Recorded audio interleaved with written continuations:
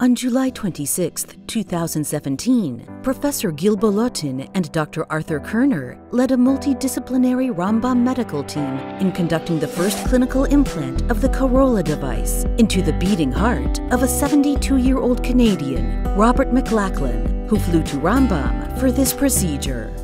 Heart failure is a very common disease in the Western world.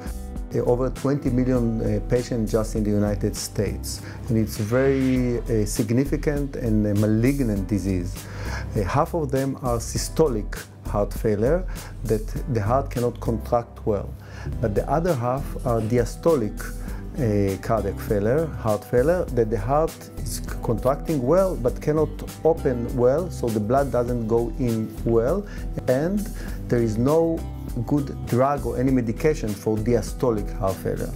The Corolla is a solution, mechanical solution, first time in the world we use it here in Rambam, that in a small operation, through the apex of the heart, we open and through a small hole, we introduce this spring. It's just a spring inside the heart that helps the heart to be open well and let the blood go in better than it was beforehand.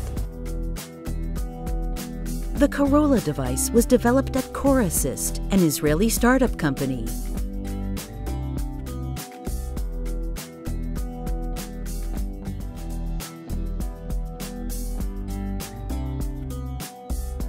I'm feeling good, actually. I feel that it's going to take a little time. In fact, Dr. Bolotin was just saying that,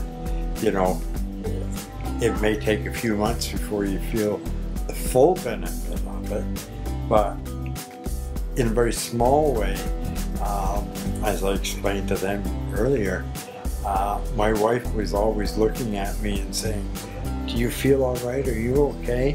Because I'd be white, I'd just be pale. That hasn't happened since surgery. I'm proud that Rambam offers novel treatment options to patients that are not available anywhere else in the world.